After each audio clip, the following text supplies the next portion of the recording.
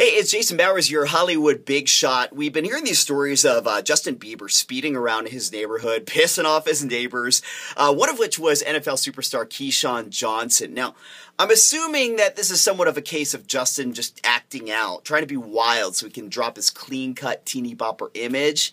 But if that's the case, Justin Bieber, you are going to have to step up your game.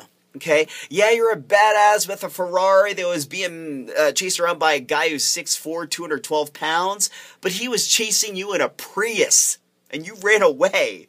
Okay, Justin Bieber, you are a celebrity in a world where Britney Spears shaving her head seems like not that big a deal in retrospect.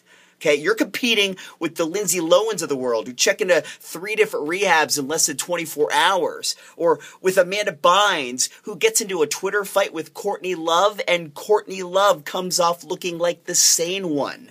Okay, Justin, smoking weed with rappers is not going to cut it. Okay, we're going to need to see proof that you run your own drug cartel in Calabasas where you ride around on your Segway.